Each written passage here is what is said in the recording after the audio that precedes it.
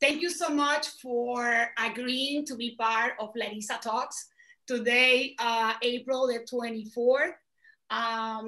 This is a place that we have. Larissa Talks is a program, as I tell you every week that we are together here, that we start when starts the quarantine, right? So this is a way where we're gonna be speaking with local, states, national, and global actors. We're going to be addressing pertinent topics about all times, specifically what happened now in this moment, post and pre, and what we're doing right now. This time of quarantine, we will be doing Spanish on Tuesdays at 4 p.m. and in English on Thursdays at 4 p.m. too. After we pass this moment, I don't know what is going to happen, if we're going to do only once a week or if we're going to do, I don't know what's going to happen. But for now, I am here standing up for all my friends that I collected through all my years as a real estate agent and a realtor. We want to know our guest point of view as a person, as a realtor, and as a community leaders. So each program has a name, right? So this program has a name, How Real Estate Leaders Handle Business During These Times, right? We are going to generate a message of transition. We're going to give you hope. We're trying to give you any expectation that you think that our guests can respond to your questions. I want to invite you for, please, feel free also to take the YouTube that we put already on the chat and promote it if you want with your friends. You can do that too. And also, we're gonna have a good time too, because we are very good friends and we have the same thing in common. We love our industry and we love our associations and we love our customers. So, and we are leaders in our community. So I want to start with the only gentleman that we have today, that we have here. Let's go with Jesse. Asim Jeza. I'm going to tell you a little bit about each one of our panelists because I want you to know how important they are and how hard they're working for everything that they have. So Asim is original from Vancouver, Canada, but Asim lived in Las Vegas for the past 21 years. He's an active local and state realtor. He's married with 2 kids and his wife, Sarah, which is really cool. They both are very passionate to building relationships and travels. So Asim is a past chair of the Las Vegas Realtors Global Business Committee, as well as past chair of the Nevada Realtor Global Committee. Both committees received the NAR Global Platinum and Gold Awards the same year that he was the chairman. He also chaired the the Las Vegas Realtor Association YPN committee and served 2 years on the Canadian Real Estate Association's Global Committee. So currently, he served as a state and local RPAC Board of Trustee, as well as the Nevada Realtor Legislative Committee. In addition, he's the chair of LBR Political Affairs Committee, Political Advisory Committee, and RPAC Fundraising Group. I remember those days. Outside of those days, Asim support Las Vegas Golden Knights. Okay, so also we have with us Tiffany Curry. She's a realtor in Houston, Texas. She's a luxury real estate broker. She has received many top honors, including the Institute for Luxury Home Marketing. She's a multi-million-dollar guild for successful selling million-dollar homes. She's a past Houston, like me, we are both, Houston Realtor of the Year, but I was in my association. She becomes to be the youngest in Houston, in the history of Houston. She got a lot of things cool here. She's also Houston Business Journal Top 40 Under 40. Tiffany received her highest honor today, having been inducted into the National Civic Rights Hall of Fame in 2019. She served on the National Executive Committee and Realtor Party Community Engagements as the President's Liaison to AREA, NAREP, and NAGLAR. Tiffany has soared from a top producing agent specializing in global and luxury, and she is the youngest owner in a major metropolitan market at its first 100% individual Black owner of a Berkshire Hathaway franchise in the world. Okay, okay, that is awesome. Okay, so you see how many people good we have. Also, we have my little sister that I love, Diana Galavis, and we have too many things to say together, but Diana, besides to be mother of Carlitos and an excellent wife and an excellent daughter, she's also a graduate of the University of North Florida with a Bachelor of Arts in Political Science and Philosophy, where her focus, oh my God, you do that to me, Diana, really, where her focus was in international relations. She has owned several companies in the import-export sector. She lives in Jacksonville, right? And in construction. Diana has traveled around the globe and has made many connections prior to entering real estate. Diana is a broker associate with Watson Realty and is a top producer in North Florida, converting the St. John's and the greater Jacksonville and the beaches. She's also a CIPS, a recipient for CRS. She's also graduated as a GRI. And she, with me too, we combine these. We are excellent endorsed, the C2EX from NAR. Diana and her team people relocate to Florida from everywhere in the world. Her expertise is in assisting buyers, sellers, and investors navigate the real estate transaction. But Diana also is a strong believer in community, housing, and growth, and is involved in many leadership levels. She's secretary for the Northeast Association, Florida Association of Realtors, and she served as a commissioner for the Jacksonville Housing and Community Development Commission. So we have people really involved here, right? Is immediate past chairperson. She was my chair. I was also like you, as in, I was fundraising chair for the state of Florida, and she was my chairperson for the Realtor Party Coordinating Committee at Florida Realtors. As well, she's a director for NAR. She also was the past Global Forum Advisory Board chair for National Association of Realtors, and was also twice, not one, twice, the global chair for Florida Realtors, okay? So here we are, and I just want to know, how are you, my friends? Wonderful, thank you so much for having me. It's an honor to be joined by, you know, all three of these leaders here today and everybody else across the world that's tuning in to Larissa Talks. And thank you so much for starting this up during our quarantine time and giving us something to do and to share among not only our real estate community, but for everybody, you know, just to have some insight, to hear a little bit about real estate, and just for positive thinking. Yes. Okay, well, how about you, Tiffany? A little quick, because we have some questions that I want to start. Yes, well, I just wanted to, I am actually doing really great. I think this time has given me a lot of time to settle in, settle down, and look at business from a completely unique perspective and for the future. So I'm kind of, it's unfortunate what's going on, but I think it's a good lesson for us to kind of take a step back, breathe a little bit, breathe for a moment, and take this in and kind of look at not just business, but life as we knew it different. So I'm excited. And I'm excited that you're doing this, because this is a big deal, especially having you do it, Larissa, because I think it brings a unique perspective and a global audience, which I think is important and what's needed right now.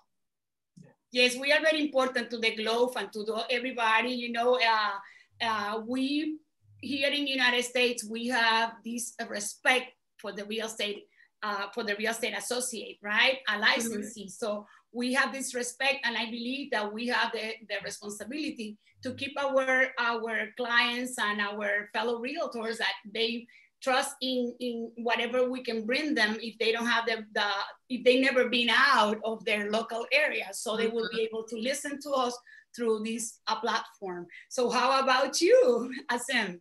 Well, other than needing a haircut really bad, I'm doing pretty good. No, things are. And your wife? I don't know. You can see it's starting to get a little long here. And the funny thing is, I'm actually literally selling my hairdresser's home right now, and she's cut my hair for about 15 years, and she's moving to Dallas, and so I'm gonna have to find someone new. So But things are going good here. You know, the city, of course, is struggling. I'm sure, like most cities, you know, with our casinos, that's about 25 or 30% of our workforce is literally out of work right now. But you know, we're a resilient city. There seems to be a lot of stuff happening with our, you know, charitable groups and things like that, taking care of people. So, you know, we're finding this sense of community. You know, just like everyone, I want this to end as quick as possible. But like you guys have all said too, there's some, you know, key takeaways or little jewels in this, you know, for those of us that are not facing the illness or losing friends or family.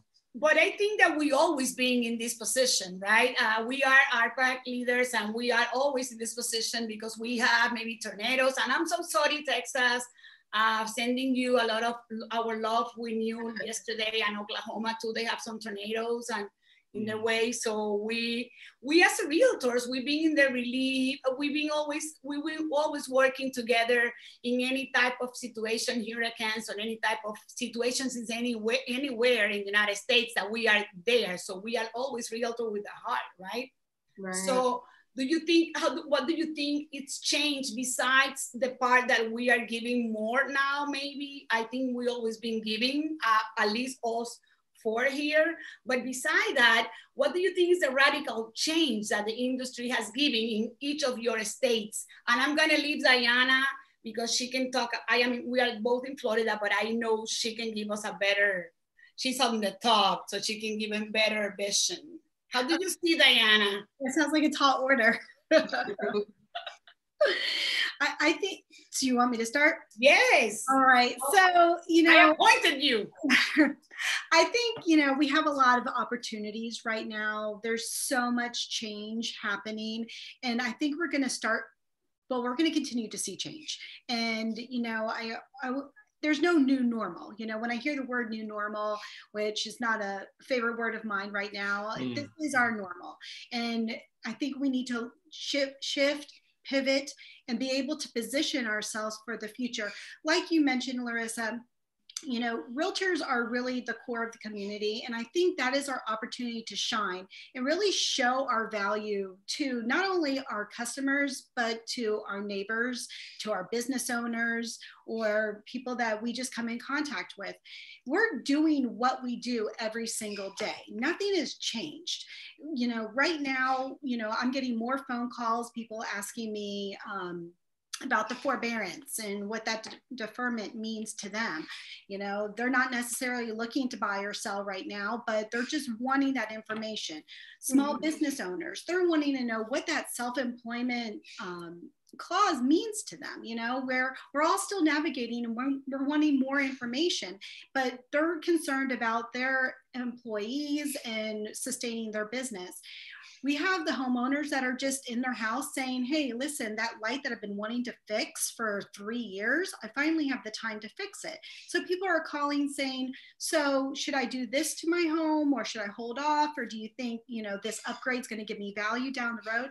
Again, those people are not necessarily looking to buy or sell now, but they're looking for information.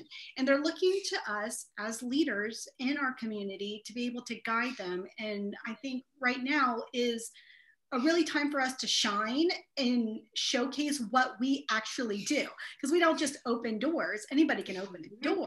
You know, we actually bring value. And I think that's like that pivot and that change right now, that the people that are really engaging and staying connected are shining, and you can definitely see it.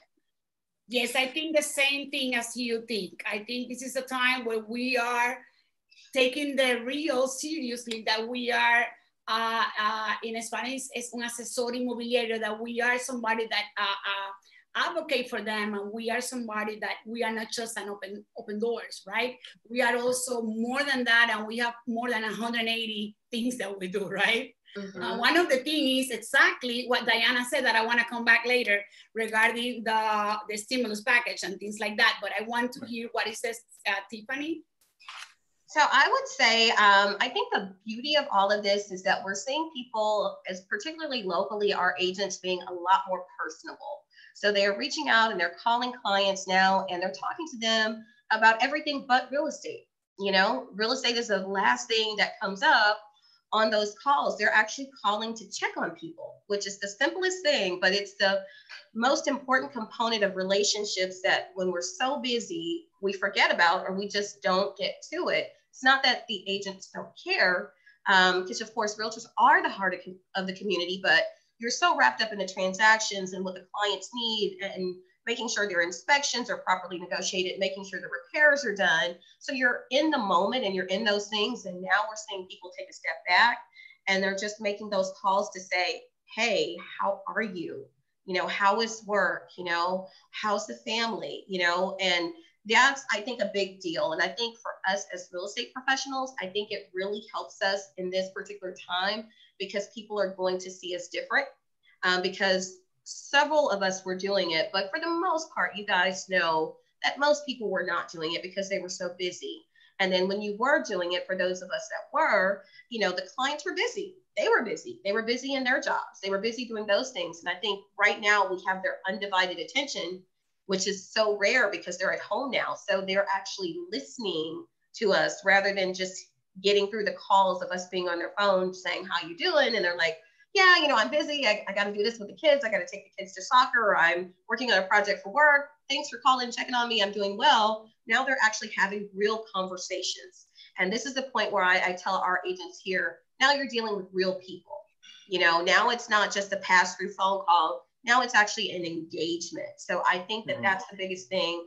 Locally, we've seen a lot of agents. I'm so proud of them actually going out in the communities.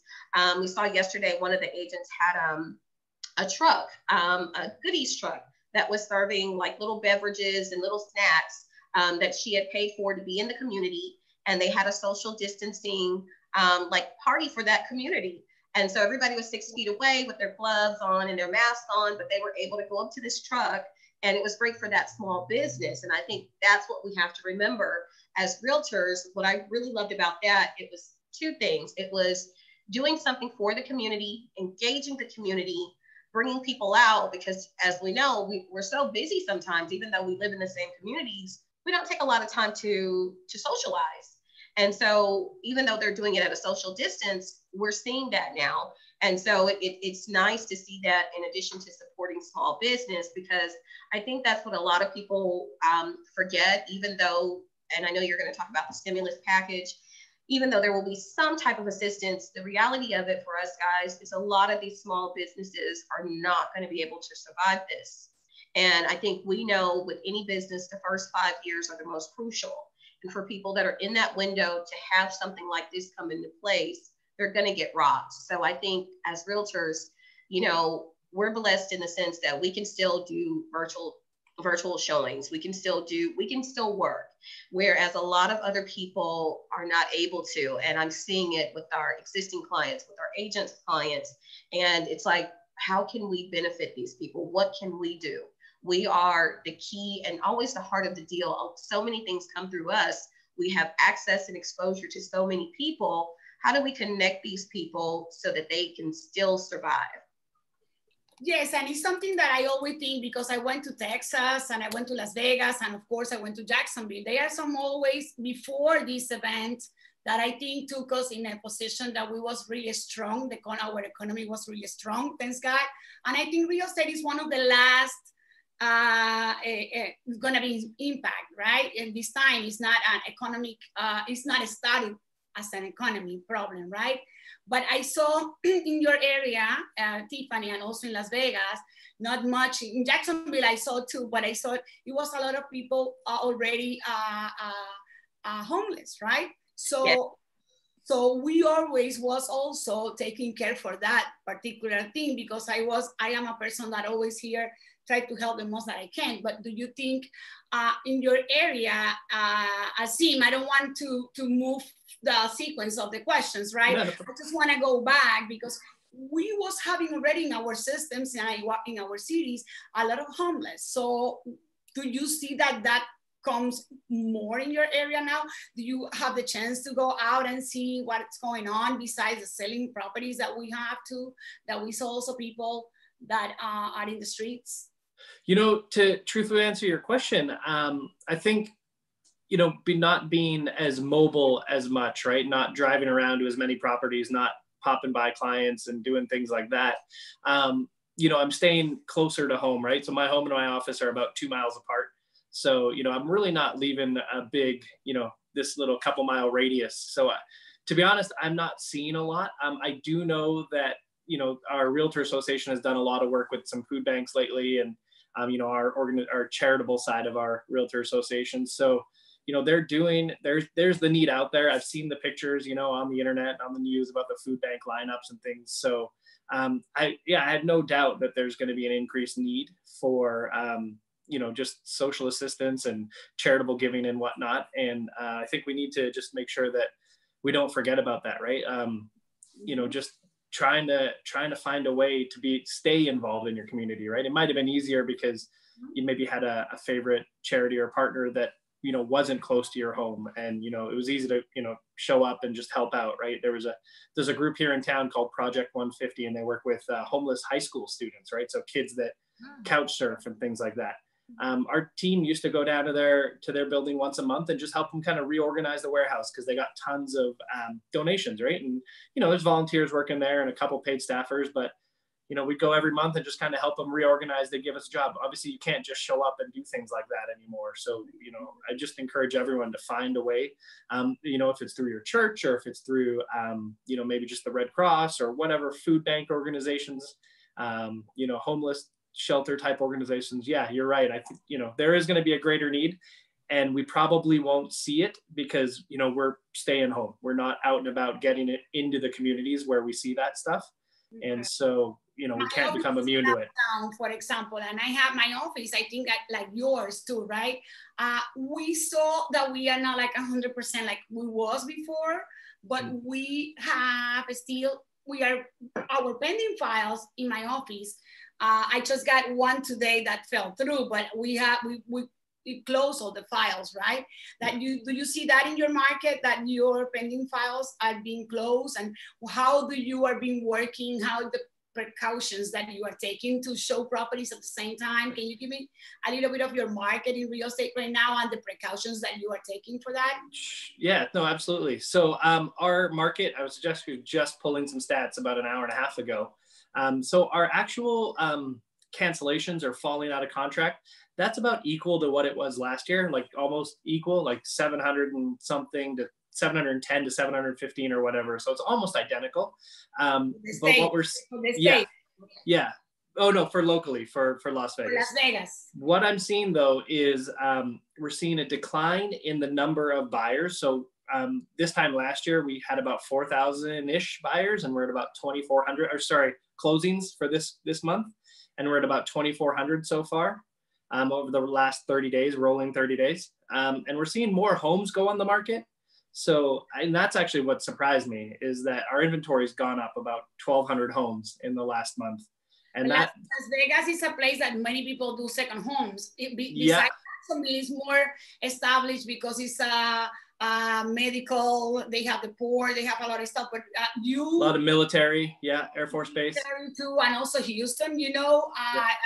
But Las Vegas, beside that, is a beautiful city. I think it's in base of the tourism, right? And the second market. What other things that you have to offer as Las Vegas? This is a good time to came out. Yeah, well, I mean, you know, Vegas is we still have a shortage of homes, just like everyone in the country, right? Remember 2008 to 2014 or so, there was very little new home construction when our market was, you know, at its bottom and starting to come back up. Well, you know, we're now experiencing and feeling that because there's a shortage of homes. We have, you know, all those millennials are buying homes, and, you know, even the next group, what is it, Gen Z, I believe, they're starting to get into home buying even. And then just Vegas and Nevada itself is a very tax-friendly state. You know, a lot of great for retirees, like you talked about, lots of good medical facilities, lots of military veterans retire here. We have a big VA hospital, and we're 4 hours from LA, we're 5 hours from San Diego. And, you know, I tell people flight-wise, we're one stop from anywhere in the world, because you can get anywhere in the US nonstop to Vegas, right? So you can go Vegas to LA, Vegas to Houston, Vegas to Atlanta, Vegas to New York, and from there, the whole world, right? You don't have to stop to go anywhere else. So it's a great city. We love it. And, you know, we'll bounce back. We always have, we always will. And just can't wait to see that day.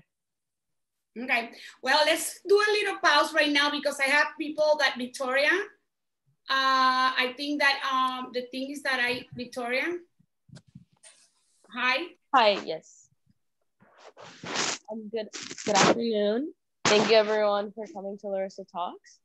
The first question I have for the panelists is, what are you doing to make your phone ring during this historic moment?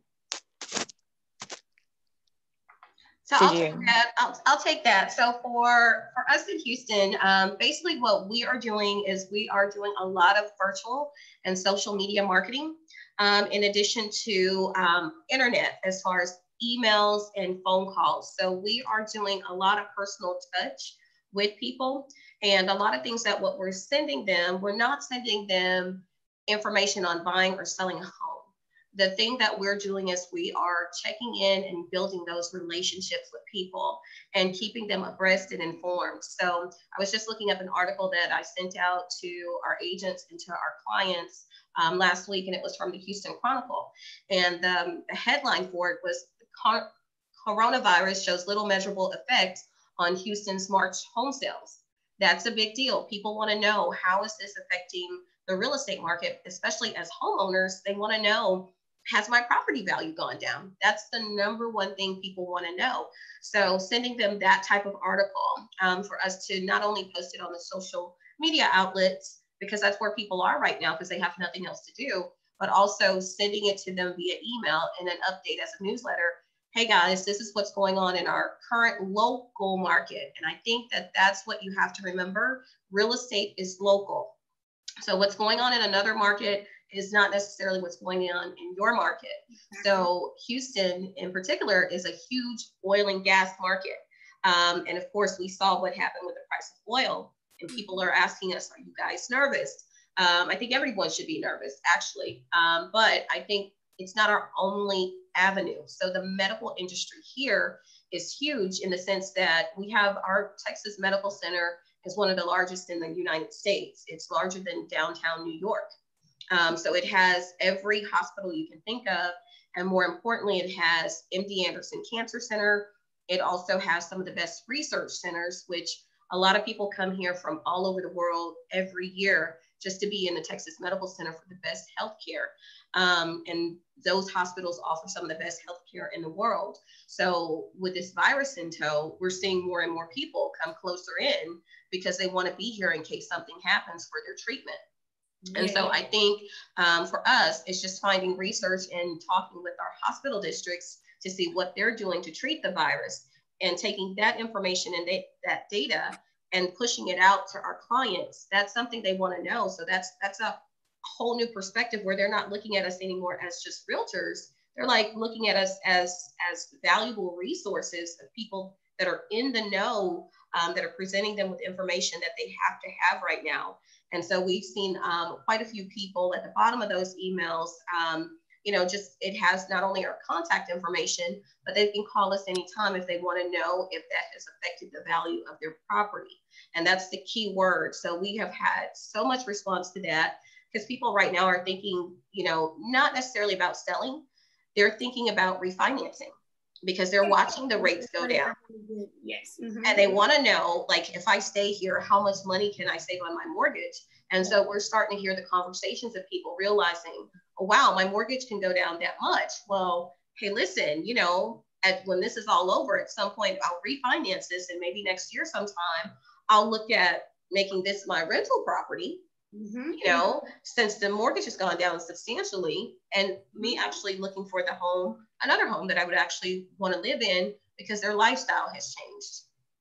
So perfect. I am with you 100%. Whatever you said regarding the giving information valuable to the customers, I was against to start promoting properties for sale.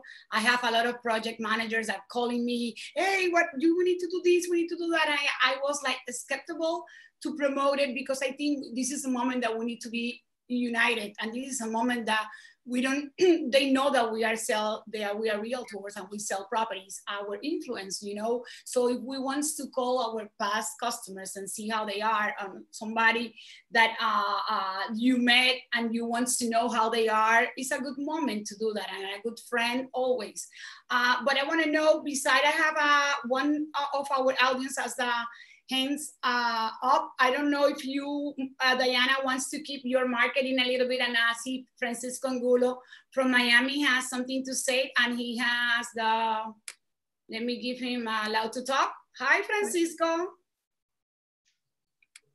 Mommy's question's in the thing. He typed the question. Oh, he typed the questions, okay. I was gonna say it, but yes, I'm sorry. So, okay. That's okay. Francisco talks too much anyways, so. Francisco. So if he already sent you, let's wait to Diana to say how her market is in Jacksonville, Florida, and then we go with you, Victoria, right away. Okay? Yes, Diana. So we definitely saw a decline in our market. I think just the scare of the virus and the uncertainty of everything, had everyone kind of just on pause. I was pulling stats today and taking a look at where our market is, and that sharp decline that we saw is now subsist. So we're pretty much right at almost a 50% recovery. So we're seeing buyer confidence come back. The thing is, though, of course, like a lot of markets, our inventory is low. We're a growing city. We have a lot of opportunity. People are coming in, not only for medical, but we have people relocating for military, and our inventory is just really tight. The good thing, though, is that we're seeing that the homes that are going on the market are going for higher than they would this time last year. So if you take a look at it year over year, we're right where we needed to be. So we're not seeing any decrease in our purchase prices. So that's definitely good news for definitely our buyers and our sellers. Most of our buyers now, though, are gravitating towards new construction. And I think we're going to see that being a trend. We started to see that trend a couple of years ago, and I think we're just going to continue to move forward with that, especially with people wanting stuff that's move-in ready or very clean, and We're going to see some differentiations in the market. The good news, definitely top of mind right now for everybody. So I definitely see that trend continuing. But for our sellers, there are buyers in the market, and those looky-loos that were just going in and seeing a bunch of properties, they see 10 properties, 20, and they still didn't really know what they wanted. The buyers know what they want now. They're in a location for the last month. They're looking at the walls, they're looking at the floors, they're looking how they live, they see where they eat. They know exactly what they want and how their family dynamic lives. So they're being very specific with their wants and their needs, which is great, because now you're seeing our showings are less because people know what they want and homes are going right off the market. For instance, I put a house on the market last week. We had limited hours, obviously abiding by all the CDC guidelines, but we had limited hours for a couple of different reasons. There were 2 children at home. There was someone homeschooling. They wanted to make sure that there wasn't a lot of foot traffic throughout the entire day. So we just tweaked how we did the marketing and also did the showing requests. Within 2 days, with limited showings, we were able to get it under contract for a full price. Obviously, it was priced right, but we're seeing that if it's priced right, and even with the restrictions for showings, we're not seeing a decline in our sales. Mm-hmm. Very good, very good. And how do you see the pending files? Pending files are down just a little bit, obviously, because if you take a look at what happened the last month, but I'm going to venture to say that we're going to have an increase in pending files in the next week or so. I think the buyer right now, besides that, know that what they want, they have enough time now to go up and go down, right? And save properties. And now they're going to see the famous sales estimate and things like that, the Monster Z, for us, that we're going to give value to what they may need, because they will not be able to, how can they come here now and show you this property, So now the leasing agent, and now an agent that is intelligent to marketing as a buyer's agent, is a good moment, because now people are moving for serious purposes. Of course, it's coming a lot of big money that is in people has cash in their banks that they wants to move in the future. So we're gonna see also a lot of opportunities. But I don't wanna go to the next question because we have the questions for Victoria that I'm gonna say for Francisco, right, Victoria? Francisco was having a question. Yes, his question was, how many realtors do you think are going to survive the financial impact of COVID-19? He understands that the last NAR count was about 1.4 million, and that he remembers when the crisis of 2008, it went below 1 million. So how many do you think will survive after this? Diana? I think that's going to be a combination of things. I think the first answer to that question is going to be, how long does this last? I think that's the first thing. It depends on how long does this last, and then how much damage is going to be done to the real estate market after the fallout. I think one of the things I think that's different now versus during the financial crash is that, the government has regulations in place for the banks not to foreclose on people, so that they're now giving people time to add some of these months that they are not forgiving, they're going to add them to the back of their loans. So that's going to save a lot of people from foreclosure, unless they're just careless to where they don't call in to get those extensions. I truly think it's going to depend on how bad things get going forward. So particularly in Texas, the governor has said as early as tomorrow, they're going to start to slowly reopen certain things. So this is going to get interesting. And I think that this gets real interesting because on Monday, they're going to open even more places like, restaurants and things like that. So this is going to get interesting.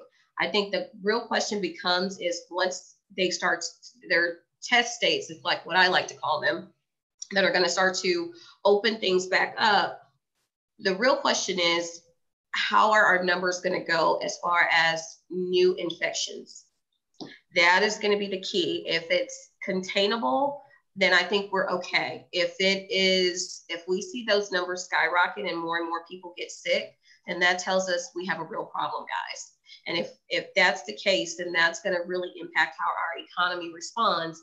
And then that's when, with his question, as far as how many realtors are going to survive, it really becomes to how many industries are going to survive, because that's really what we're based off of. And so I would say if the market crashes like it did, then if that happens now in the long run, I don't think we'll go below 1 million, just because I think people are at a place to where they're going to go and get pretty much 80% of the business is done by the top 20% of the agents. So you have a lot of people right now that are actually not making a living selling real estate.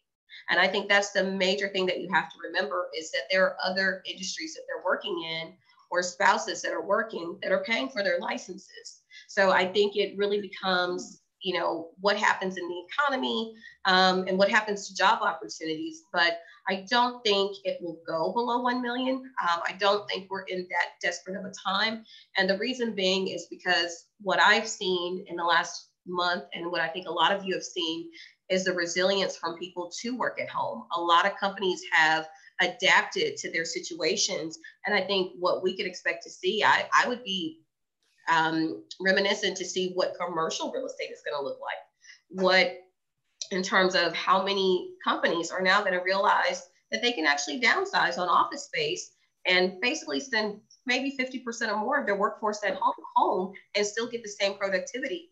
So I think we're going to see people adapt. I don't think we'll see a lot of companies just fold in terms of keeping their overhead so high. I think this has shown a lot of people that they can do business different and cut back on a lot of their overhead. So I think in anything, we're going to see the strong survive, but I don't think it will dip below 1 million people. What do you think, Diana? How do I follow that up? You follow that? Okay. I think you got it. Tim, do you think the same? Yeah, no. Oh, sorry. Do you think the same? Diana, were you speaking? I'm sorry. Well, we was talking about a question that was from Francisco for what. Yeah, no, so I do think that, there's going to be a a dip in the number of real estate agents, realtors out there. And because realtors are notorious for living by that curve, right? Like the up and down. Hey, I got a few in escrow and then I'm going to do nothing. And then I've got a few. And unfortunately, right, not enough people are, I don't know how to word it, just financial, I'm just going to throw it out there, financially savvy enough or, you know, to start putting money away and stuff, right? You know, our grandmothers told us, right? Save, put money away, right? 10% for yourself, like every paycheck or whatever. And I don't think enough people do that sort of stuff, that sort of thing. And as independent contractors, you know, I think we are going to suffer. If you look at the average stats for NAR and you can see the, you know, the average income of a realtor, which is all public information. You guys can Google it if you want. I don't even want to throw it out there. It's not a pretty number. And so I do hope that the government is able to quickly get the help and the funds out there that they, you know, that they promised. I know some people have received it, some have not. I know the small business stuff hasn't been as successful as I think people have hoped it to be. But at the end of the day, right, like we have to rely on ourselves and we have to rely on our community. And so just, you know, if this isn't a lesson, guys, like let's start putting, you know, 3-6 months of money away. So then if something like this ever happens again, you know, we're not waiting for the government to help us out. And, you know, and I'm not saying it's wrong to, the government stopped all the business. And I get, you know, this is a, you know, for lack of a, you know, better term, a man-caused disaster, right? Like government said, no more working. So for a lot of people or work from home. So we need to respect that and make sure that we know we're keeping the people around us safe and healthy. And to do that, you know, they're trying to do their best to make people whole. So we have some muscle memory in our economy. I've used that term a lot. If our, you know, the quicker we can get out of this, the quicker our economy will turn around and bounce back. I think too that we have the price. What a realtor! The average age for a realtor is over 60, and most of them are already retirees that they have already maybe, you know, some sustainable monthly. But if you see also the numbers, maybe Diana that has the stats and Tiffany and you, Asim, maybe can be with me with my numbers. For example, what I'm seeing is like we have maybe a 10.5 or 13% of our agents doing business during these past days. So what I think is that we have a big number of us of realtors and they are not doing any closings. Usually they don't do, most realtors, they don't do closings every month, but at least once a month. But if you don't see that move, and then if you are a business owner too, and you come back to your office when you open again and you have 2 months of debt, you see, or 2 months already that you pay and you don't produce the same amount, because I think we are like 30% or 40% of our capacities to closings. That's what I think.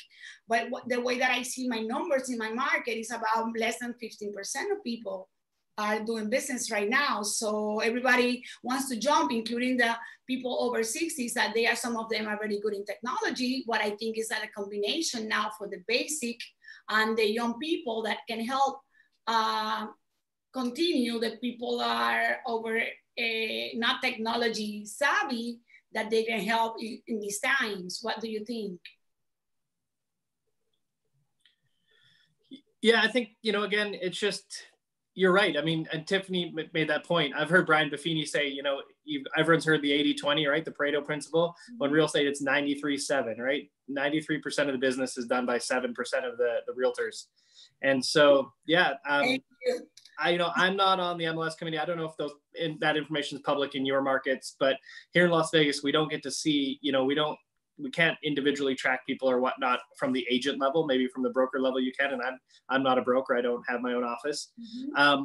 But I've heard kind of through the rumor mill that even before this, it was only about 20 or 25% of realtors in the Las Vegas Association were opening MLS every month. So, you know, about 3 out of 4 people are weekend realtors, if you will, or part-time realtors, or maybe just have their license. And my wife's one of them now. She stopped, you know, she retired from real estate January 1st.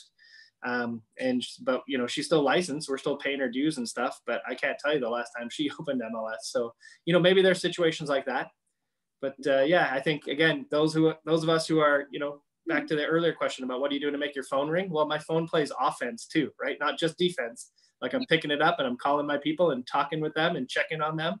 And, you know, we earn our money between transactions. You know, it's not the 45 days of, you know, the contract to closing, it's the 5 years in between. And, you know, when people are calling for the refinance information, like Diana talked about, the forbearance information, the referral for, hey, you know what, unfortunately, I'm still employed. I need some help with maybe a bathroom remodel or something while, you know, everyone's out of work and we're home. Like, you know, we're the source for that. And, you know, we just got to keep staying in touch. And those of us who are doing that are going to keep working. And those people who are not, you know, unfortunately, you know, will find themselves, and again, as Brian Buffini says, reintroduce themselves to the marketplace. Okay. Very good. So what do you think is a good time for sale right now? What do you say somebody that owns a project that they have stopped the construction right now and they started again?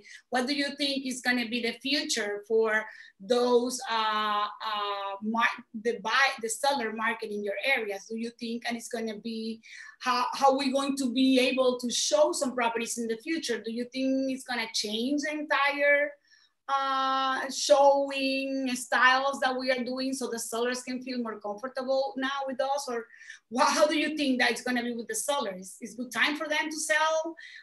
What are the tools that you have available for them to put the properties on the market? And how do you prevent yourself to don't get exposed? I'll take that. I think we've already seen that shift, and those that are doing business right now have already changed and adapted to what our customers want now, and being able to reach them in their home from your home. Mm-hmm. So for instance, our team, you know, we're doing what, you know, I'm sure a lot of us are doing, you know, we're doing the video conferencing on whatever platform that customer feels comfortable on. You know, we're explaining our value and what we're doing step by step virtually. Mm-hmm. Of course, we're doing, you know, the videos and, you know, the tours and all that, but something that's a little different that I just came across is one of my customers did not want anybody in their home for even photos. So I said, well, I was like, at least let me get in there so that I could take some photos. And I used a tool, Box Brownie, which is through NAR. Mm-hmm. And I was able to take high quality photos, and then I sent it to them to touch it up just a little bit more. Mm-hmm. And we were able to put it on the market and get it under contract. That was the first time that I had someone tell me that they didn't want professional photos, that they would rather me take them with my professional camera and then have it retouched.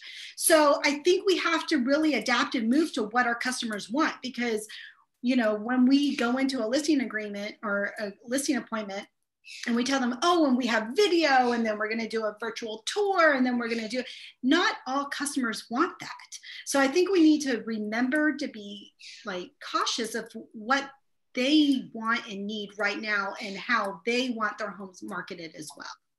And I think something that you just say that I think that you all agree with me also, if we are taking now, it's an advice for everybody's taking photos and videos right now, be careful, because there are a lot of things that attach the security of our clients. So we need to be careful on the videos, what we're posting. We need to remember that it's not only the coronavirus, it's not the only thing in life. Remember that we have also thiefers, that we have people bad intentions, that we have also other type of things that happen in life and the life continue.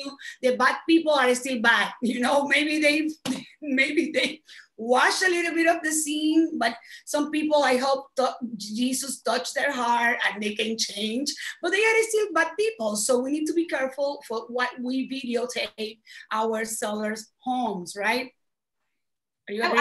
I would say so. And I think I think Diana brought up a good point, because one of the things that we are doing, and that's changed with the sellers, first of all, I would say now is, in my opinion, the best time to put the homes on the market.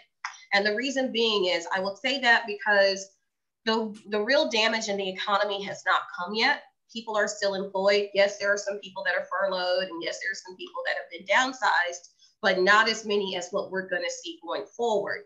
So I think being able to, as a buyer, being able to buy your home now and have that security, especially if you are a renter, I think is so crucial right now, because as you can see, the homeowners can call the mortgage company and they're going to understand. You don't even have to explain it. The one question they will ask you are you calling, is this a result of COVID-19? And when you say yes, that's all to that conversation. They're going to go into the next step, which is doing your forbearance. Whereas if you're renting with your landlord, each state is different. But the reality of it is the landlords still want the rent. And so we're letting people know too, you know, that are renters in our market, that are our clients that are on the fence, and they're asking that question: do you think I should buy now, or do you think I should wait to see if I'm going to still have a job in a few months? And our response to them is very simple and it's very real. If you are a renter in a few months, when you lose your job and you can't pay that rent, you're going to eventually have to deal with possibly getting out. If you're a homeowner and you're securing your home, first off, you are in your own comforts of your own home. So you're no longer in a shared space in an apartment building.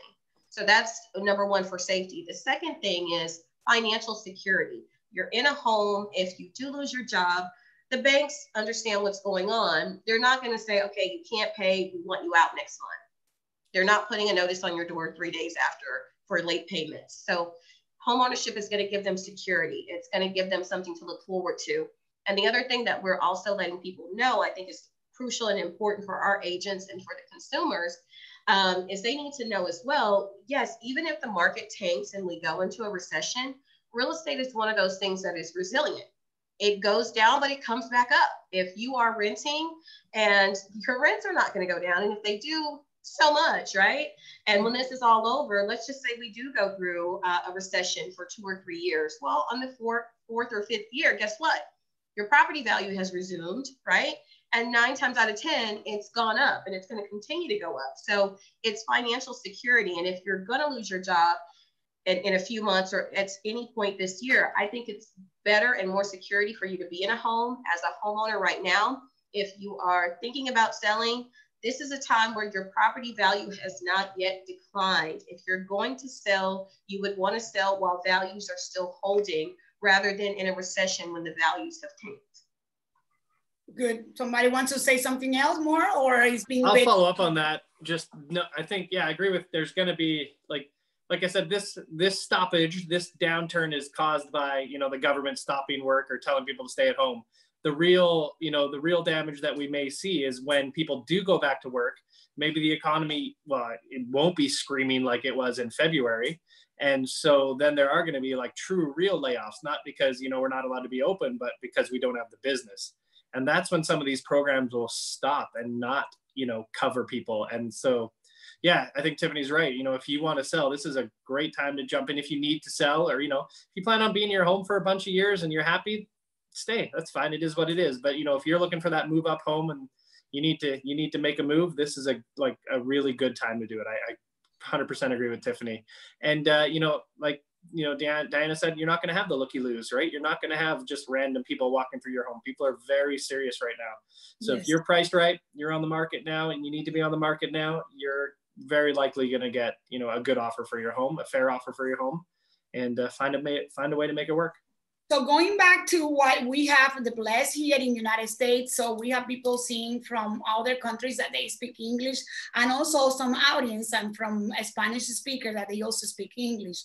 So we have something here that many other countries has. We like it or not, we are receiving, some people already received in their checks of $1,200 per family member in the house, $500 for the kids, and plus all the SBA's relief money that we are going to see. And thanks God to the National Association of Realtors that we being included in the stimulus package as an independent contractor, I'm sorry, that we can apply for unemployment. Do you saw that move unemployment for many realtors in your areas? Because I don't know, we will be able, I don't know, what do you think about the stimulus package and also the 1099 that we can be able to to present to collect unemployment? Well, it doesn't seem like the states seem to be set up yet to take it. I know here in Nevada, I've seen people online commenting about it. And, you know, the system was never set up to have independent contractors do it. So, you know, you're asking, you know, the federal government's telling the state governments to do stuff that they're not equipped to do yet. So, you know, it may be, you know, a little bit longer than anybody expects. And I just, you know, encourage people to be patient and, you know, just know that unfortunately it is what it is, and it'll get there soon enough. I don't think they're, you know, twiddling their thumbs. They probably don't want to be yelled at either. Mm-hmm. But yeah, I do see a lot of people doing it. It'd be interesting to see how it all works and falls out, because, you know, again, you know, someone once told me, like, you know, the type of business we're in, you know, you're eat what you kill sort of business, if you will, right? For lack of a better term. And we're not, you know, we've always had ups and downs in our industry, and this is a down. So it'll be interesting to see, you know, what do they, you know, how are they going to offer that money out? How are they going to say, you know, you're truly unemployed or you're truly been affected? You know, you did X amount of business this year. This is going to, you know, you're going to get more money than you did in your business. I'm not sure how that's all going to work out. You know, again, just my encouragement to anyone who's waiting for unemployment is pick up your phone and start playing offense and start calling people, checking on them. And, you know, being that resource, because at some point, somebody, either them or someone they know, is going to need to buy or sell for whatever reason. And if you're the person out there helping, you're the person that's, you know, closest to the front of their mind when they're looking for a realtor. Excellent. Thank you so much for your response. And Victoria, we have another questions from the public, please. Victoria? Yes. What are you doing to keep yourself and your clients positive? Okay. What are you doing? Well, I'll take that. One of the things that we are doing is we are doing some great inspirational quotes, and then also sending them a lot of inspirational videos. So there are several, and some of my clients have sent to me over the years, and I've kind of always squirreled them away and kept them. And so now we're actually sharing those with our agents and also with our clients, just to let them know, remember, I don't want to be spiritual, because I know everyone has different religions, but, you know, we let them know, I remind people, you know, you just have to be real and let them know there is a higher power, and everything happens for a reason. And what we're going through right now is, in my personal opinion, a lesson. I mean, if you just look at the beauty of what's happening with nature, now that we have this stay at home, like we have a lot of horrible things going on as far as people losing their employment, but let's look at our earth. And then especially with yesterday being Earth Day, I mean, just looking at Los Angeles, seeing a picture of Los Angeles without all this smog, looking at Las Vegas and just seeing the roads and everything so clear. And actually the rivers, you can see the fishes in the river and everything. You can see, and even in Italy, right? And those canals, you're seeing that. And then in Paris, you're just seeing the world. And then I saw something in a certain part of Africa where they had these lions just lying out in the road, right? And it was so many of them.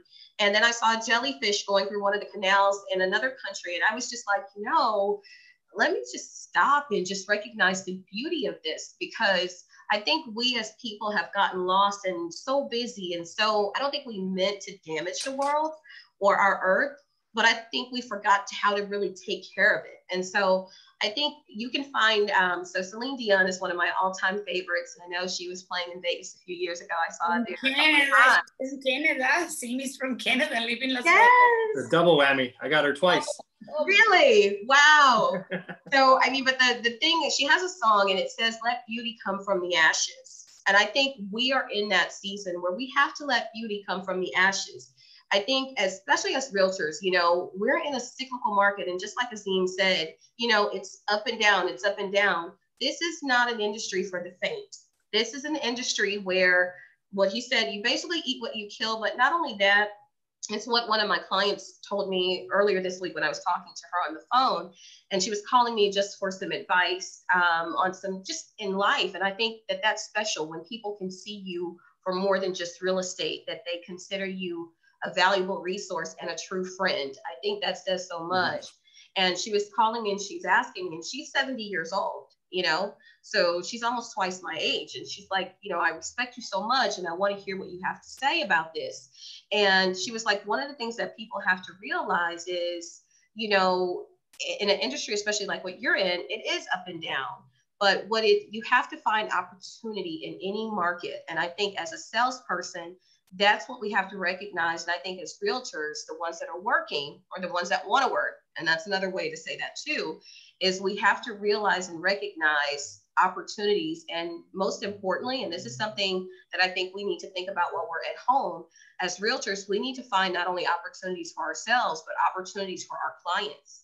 And we're going to have to be on the lookout and what industries they're in, on what industries maybe they should go to if they're going to still be able to maintain and make a living, because their success is our success and vice versa. Exactly, exactly. What about you, Diana? Yeah, you know, it's never a good time to have a pandemic, you know, but it's springtime and you know, it's time to renew. It's a time to restore. It's time to reset. And I think, you know, even though we're in this situation and we're in a crisis, I think there's an opportunity for us to take that step back and really reassess not only our businesses, but our lives. I've been doing a lot of gardening. I'm doing a lot of splitting off my bromeliads and, you know, leaving little gifts, you know, not just at my customers' door, but just my neighbors and my friends, because I think it's just time to try to clear your mind and then really see where you are as a person and have that empathy for other people as well.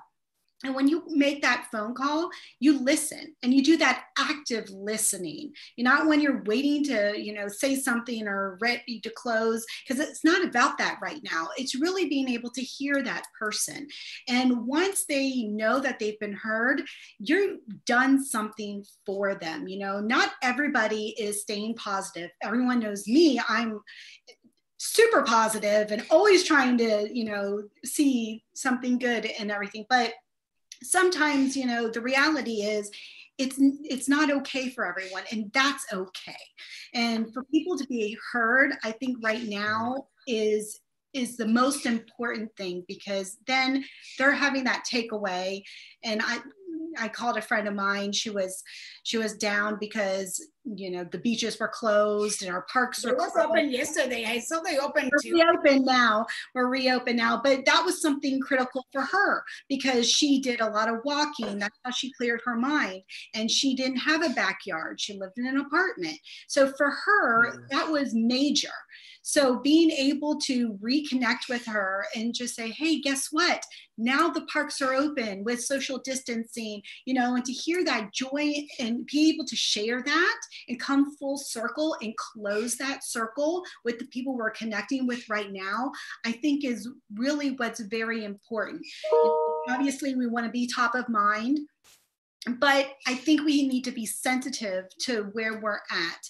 And like Tiffany said, you know, and share that inspirational quote or send that text or something that's going to be able to be motivating for them, because, you know, we're here, we're doing Zooms, we're able to see our friends. And, you know, most of the time, most realtors, you know, we do that naturally, but not everybody does that naturally. So we have to check on our colleagues, our friends, our family. So I think that is really where our shift in how we do business is going to come about. Excellent, excellent, excellent. So I have a comment that has Francisco that he just sent, and I'm not sure if he was saying for Tiffany or for you, because I just opened and he said, or Asim, he said, comment what you just said is the reflection, is not eyes to Asim. Is the reflection, is not that technology is not aligned to the new reality. I'm sorry, so I don't quite understand. So is technology not aligned to like the new reality, like the real estate technology? And I'm going to answer the question the way I want to, because I just have a thought in my head. Talking about employment, he said, what you just said is the reflection. It's not that technology is not aligned to the new reality. Or about what you said regarding the unemployment systems. Yeah, and you know, that's one example of it, certainly. And then you look at, you know, I think just in real estate in general too, right? A lot of our technology seems to be trying to replace the interactive part, right? The relationship part. And guys, like you know, I'm maybe preaching to the choir on this call, but real estate is a relationship business, right? It is a contact sport. It's not transactional. It was never meant to be transactional. You know, like I said, you know, I tell people I earn my paycheck, you know, the 5 years between the time you buy and sell, not the 45 days. And I think, again, if, you know, as long as we make sure that we're touching people, connecting people, we'll be fine. And, you know, same thing with those government organizations and stuff that, or the government, you know, entities, the folks that have communicated best have been the ones that have been okay, right? If it's the ones that go radio silent, you know, you've seen, you know, I know you're going to get into some stimulus stuff, but, you know, the big banks just got hammered over this paycheck protection program. And it's because they didn't communicate with their members and their you know, their business, their clients about what's happening, right? I'm with Bank of America, and I know like people who applied with them just went like applied day one and didn't hear anything till after they ran out of money.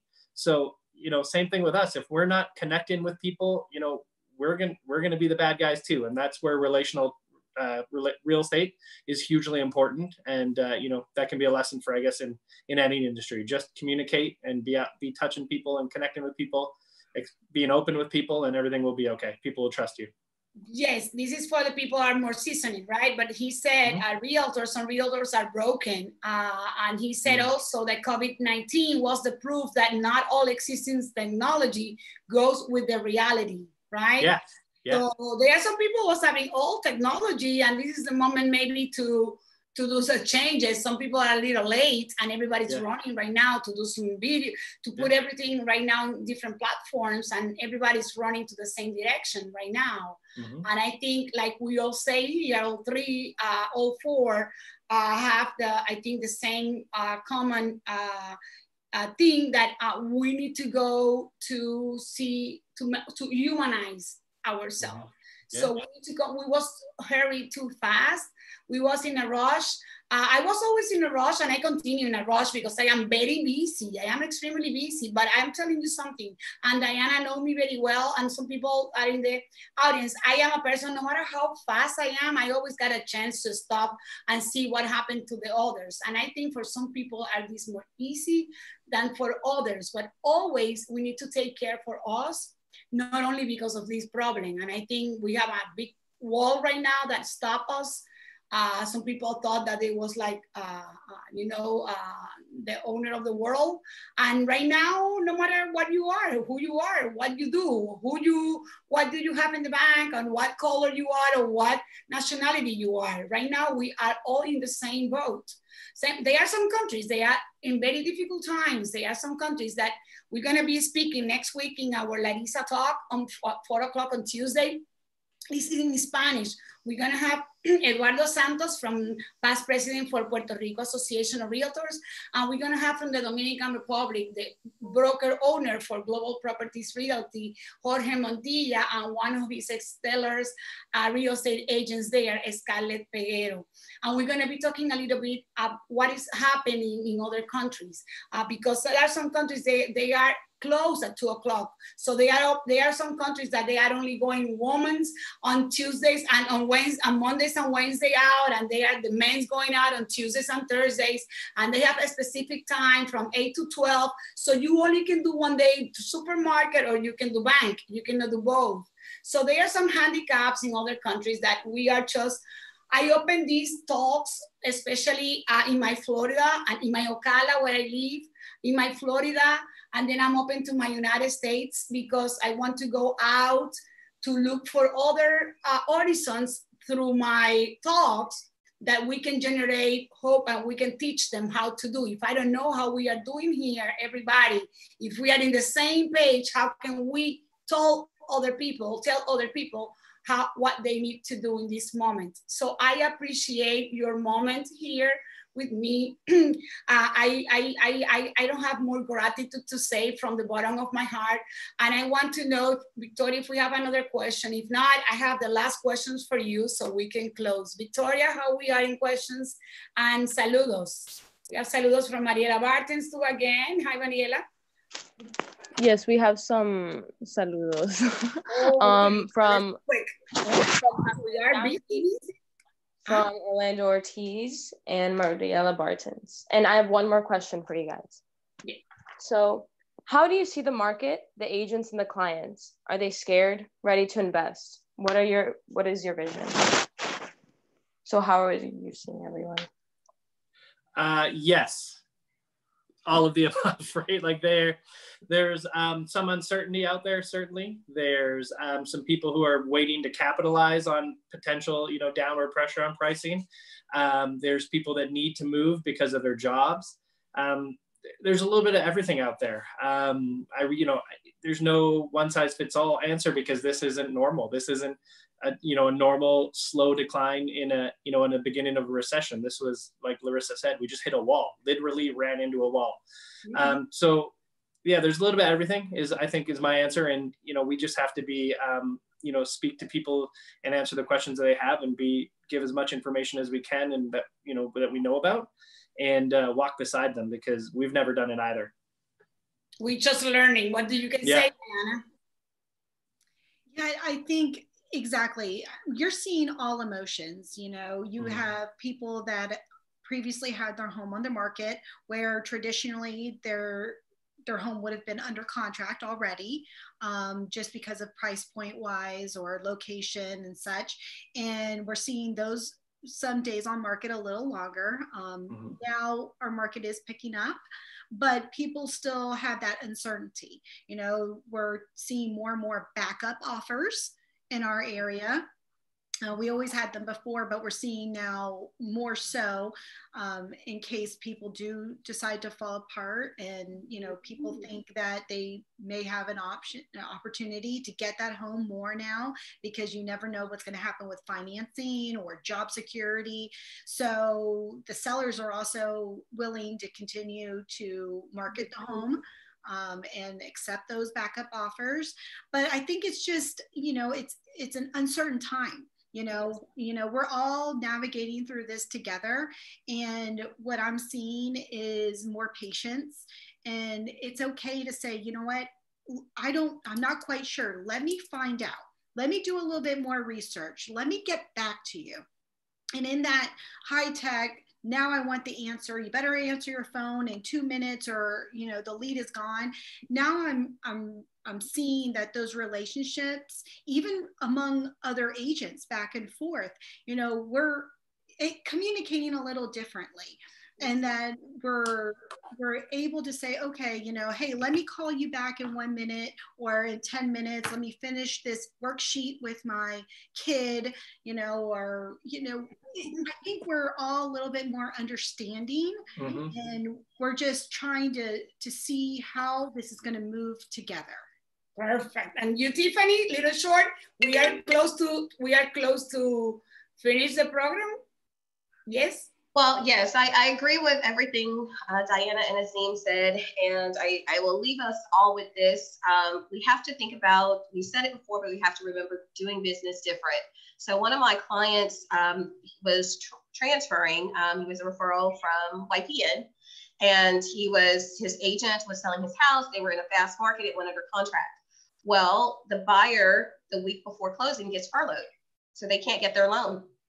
And so that means that he can't get his loan because he has to close on that house in order to buy a new one. Even though he has the capital, he still needs to do that. So luckily they put it back on the market. It goes under contract the next day. So he has another buyer the next day, right? So we would think everything is okay because it's going to close at the end of May.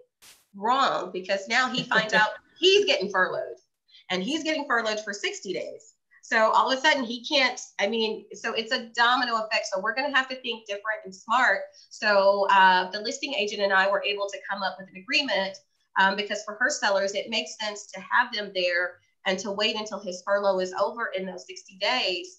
And so what they're going to do is a temporary residential lease where he and his family, whose stuff arrives late today as we speak, will still be able to actually move in tomorrow under that lease.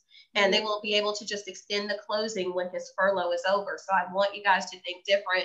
And then also when we're showing the homes, I know social distance is what people are wanting to do, but remember, if the home is occupied and you don't really know the person that well that you're showing, you have to be careful and not let them just roam around by themselves in certain areas of people's homes. Yes, it's a security thing that we need to be careful too. This is another thing that we need to go through. So for now, we get into the end of these Larissa Talks for this Thursday, April the 23rd, 2020. I appreciate my beautiful friend, Diana Galavis. Thank you so much. My handsome friend, Asim Jisa. My papa friend, Tiffany Curry. And I hope to see you soon. And maybe we see next week in the beginning of the May, we're gonna see each other in any meetings in NAR virtually, because we cannot see each other in Washington, DC. Give us a hug. One day we're gonna be giving a big hug again, and I love you so much. And I thank you to being Larissa Talks. You wanna say something? Bye-bye, thank you. Stay healthy, everybody. Thank you so much. Be healthy. Thank you. Thank you. We love you. Thank you so much. Thank you. Bye. Bye-bye. Victoria. Thank you, everybody, for being with us. I'll see you next Tuesday in Spanish at 4:00 p.m. Eduardo Santos from Puerto Rico and the Dominican Republic. Jorge Montilla y Scarlett Peguero. Thank you so much.